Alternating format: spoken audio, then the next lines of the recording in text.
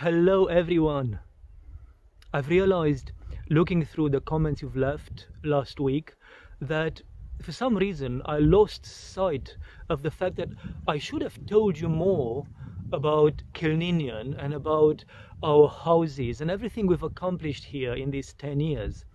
I mean, everyone who comes here, the hundreds of people who have come here every summer to be with us on pilgrimage, they hear this again and again. And I apologize for repeating what they already know. But when we started this whole work, and when I was explaining to you every week what we are doing, there were maybe 100 of us, if there were 100 of us, working to make this monastery happen. Behind me, you see Kilninian. Kilninian means the Church of Ninian, the Church of St Ninian. And if you come to Scotland, or if you are from Scotland, you will see a lot of places beginning with Kilpatrick, Kilbrandon. It doesn't really mean that we want to kill those people. It simply means the Church of so and so. So Kilninian simply means the Church of St Ninian. And it makes perfect sense that St Ninian should be commemorated, because behind Kilninian, we'll go there in a few minutes, there is the well of St Ninian. And that well remembers the fact that St Ninian, sometime either towards the end of the 4th century, so late 300s, or in the early 400s, St Ninian came to these islands and brought Christianity here for the first time. He was here way before St Brendan, who was here before St Columba, of whom most of us know. Because of that well, the memory of the saint was kept. And because of that memory, and because of that well, when St Columba and his monks arrived to Iona, and they started to do missionary work on Mull as well, obviously this was one of the first places on Mull where they settled. And also behind me, I think just where my finger points, that's known as the hermit's cell. It marks the place where the first beehive cell was built in the 500s, once a monastery, once a monastic community was established at Kilninian. Of course, that is not the original building, but it simply marks the place of that hermit's cell. And then around that hermit, a community was formed. My suspicion, but it is just a suspicion, is that that first hermit must have been Maher, or Saint Maher. I'm pretty sure I'm mispronouncing his name, but I have that suspicion because among those 12 monastics who traveled to Iona with St Columba, St Maher was the one who brought Christianity back to Mull. He was the one who, I think before he ended up doing missionary work in Aberdeen, he did missionary work on Mull as well. And it makes sense.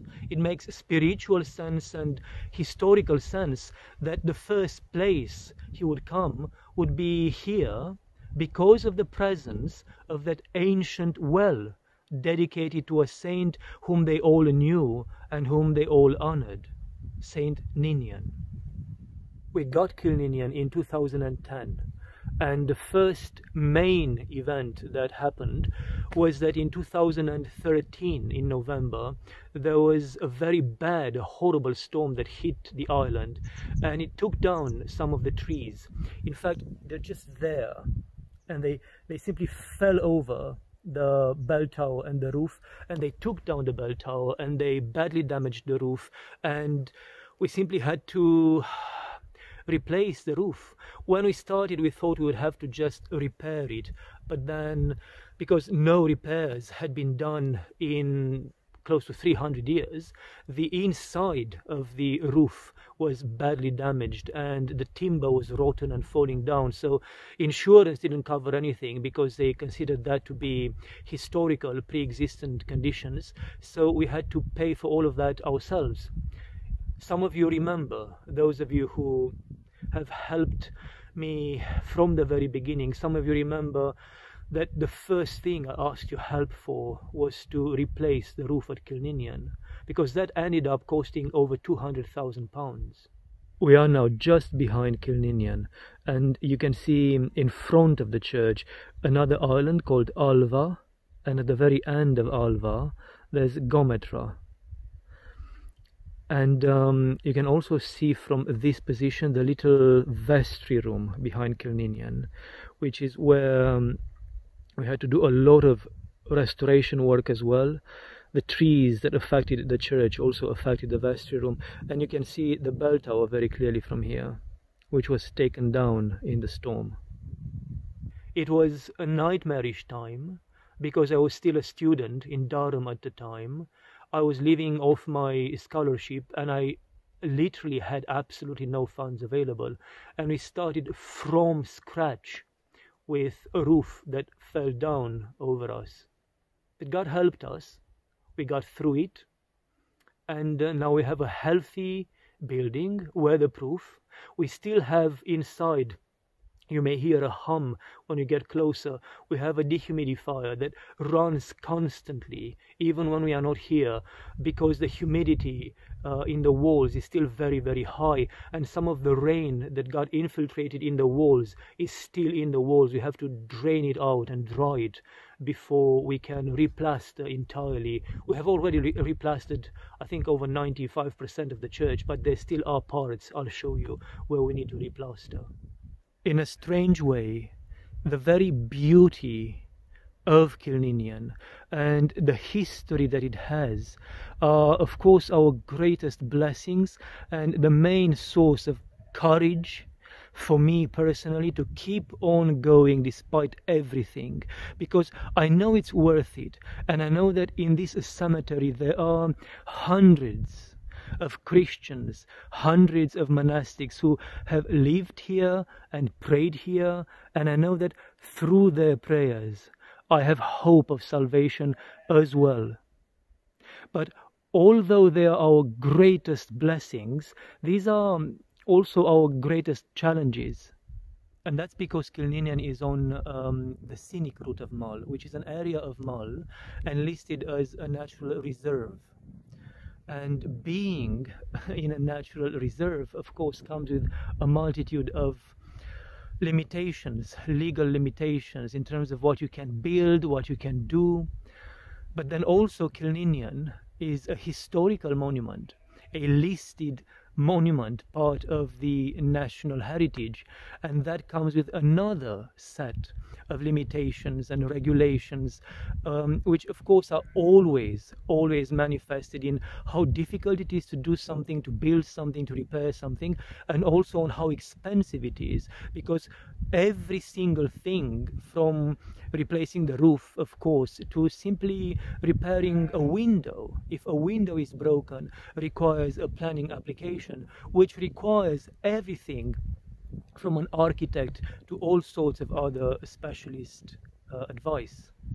As I've told you, the first monastic community at Kilninian was established in the 500s by one of the monastics from the monastery on Iona, one of the 12 monks who had travelled to Iona together with Saint Columba from Ireland.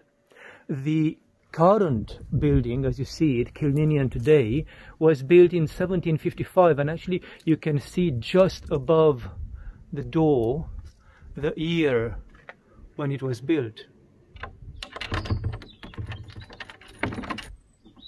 Let's go inside.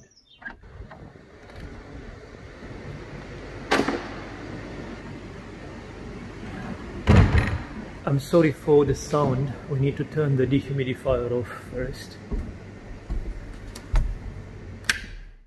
This is it. This is really the heart of the monastery, and everything else is just in addition to Kilninian. This is where, because of those monastics who've been living and praying here since the 500s, this is where we all feel praying with the saints, and every aspect, every detail in this place had required some sort of repairing or taking care of, or just plain replacement, like the roof. The entire roof was taken down. The floor itself was in need of great repair as well. Actually, the darker areas in the floor, like here for instance, you can see where the water seeping through the fallen roof has done the greater damage to the floor. And the same applies to the walls. All the plastering that you see around is new replastering. It's got, I think, 3 or 4 years now since we replastered, and we have left certain areas, like here for instance, unplastered just because there was so much water that had seeped in the walls that it was impossible to replaster. This is what the walls and the roof looked like everywhere in the church before we repaired. This is what it looked like for the 2 years of me running everywhere trying to get the funds to save this building. The heating is new as well. The furniture, of course, is new as well. And we all require replastering. Because look, only in what I said 3 or 4 years since we replastered, this is happening already. Pretty much everywhere.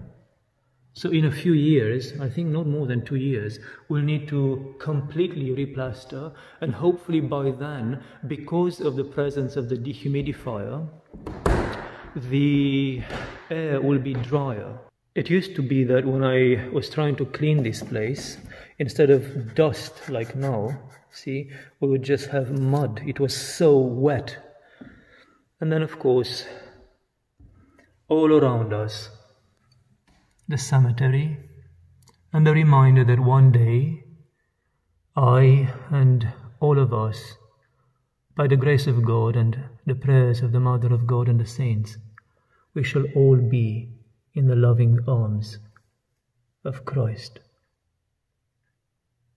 If we come out the other way, we exit at the end of the church, where the vestry room is, just here. And just behind the church is where St Ninian's well is located. Going through the fence, along this path, and at the end of the path, the well commemorating the presence and the missionary work of the founder of this monastery, St Ninian. Let's go there together. There is no need and no historical argument to doubt the presence of St Ninian at Kilninian. There is another possibility that the church could have been dedicated to the 9 virgin daughters of Saint Donald, but because the well bears the name of Saint Ninian, it's called Saint Ninian's Well, and because we know from the little we know from the life of St Ninian that he did travel to the Hebrides and he did missionary work here, and given the fact that the early monastics from Iona settled here, and we have the hermit's cell, which I've shown you, and then a community established around that hermit, there is no historical argument to doubt the presence, the work, and the blessing of Saint Ninian here at our monastery. And there is the well. Under that rock, the spring of clean, pure water that was used for healing of bodily and spiritual afflictions, was used for baptisms by Saint Ninian and all the monks who lived here. May that same healing power and the blessings of the saints be with all of you who have made this miracle possible, in the name of the Father and of the Son and of the Holy Spirit. By the prayers of Saint Ninian and all the saints, may we all be blessed.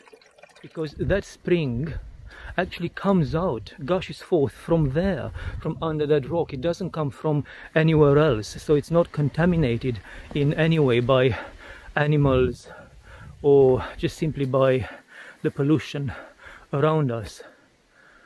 So to this day, whenever we have pilgrims coming here with us, we bless them with our water and we drink from that spring for the healing of our souls and our bodies. Our presence here today, the Monastery of All Celtic Saints, is just the concluding chapter of the history of Kilninian. Like many, like most in fact, of the Celtic monasteries and hermitages in the Isles, Kilninian has gone through this beautiful circle of having started its life in the Orthodox millennium and then went through a period of Catholic ownership and then Protestant ownership, back to being owned by Catholics and now by the Orthodox. St Ninian came here in the late 300s, early 400s, and then St Columba established the first monastery here in the 6th century. And monasticism flourished at Kilninian until the end of the first millennium, when, like all the other Celtic monasteries, the monastics here were either martyred by the Vikings, or because of the frequency of the attacks, they just decided to leave the Isles and to go somewhere else. And after the end of the first millennium, Benedictine Catholic monastics came and re-established many of these monasteries. You can see that on Iona, you can see that on Inchkenneth, you can see that pretty much everywhere. But that part of the history of these places also didn't last for very long because, of course, the Reformation happened. And what the Catholics had built on the foundations of the ancient Celtic monasteries ended up collapsing, either being taken down at the Reformation or simply due to neglect and abandonment. For us at Kilninian, this is coming full circle. The history of this place began with orthodoxy in the first millennium and all those beautiful Celtic saints, and then going through the Catholic Benedictine part of its history, being turned into a Protestant parish, back into Catholic hands for a while. It is actually from a group of Catholic monastics that we acquired Kilninian in 2010, only now to come back home into the Orthodox Church. And it is beautiful to see that. It is beautiful to see how God never forgets a blessing he bestows. Once this place has been sanctified by the presence of Orthodox monastics, Orthodox priests, and Orthodox Bishop St Ninian, God never abandons such a place. This coming home of this monastery, this completion of the circle, would not have been possible without God's blessing, without the prayer of the Theotokos and all the saints who lived and found their salvation here, and also without the work of a mad monk and the support of literally thousands and thousands of wonderful people like you, who have supported me and helped me to re-establish, refound this monastery. Saint Seraphim had a habit of never thanking his benefactors because he wanted God himself, he wanted Christ to be the one thanking them on the judgment day. You know my gratitude. You know that my heart is just too small to thank you for anything and everything you have done. Those of you who have sent money, those of you who have told me a good word when I needed it most, those of you who have encouraged me when I was beyond tiredness and feeling completely hopeless, those of you who have kept me for years and years in your prayers, those of you who have given me accommodation in your homes, those of you who have fed me, those of you who have given me advice when I didn't know which way to go. My heart is not large enough for the gratitude and the love I have for you. because God entrusted me with this work. God gave me this calling, and I would have failed in this work. I would not have been able to fulfill this calling of mine without you.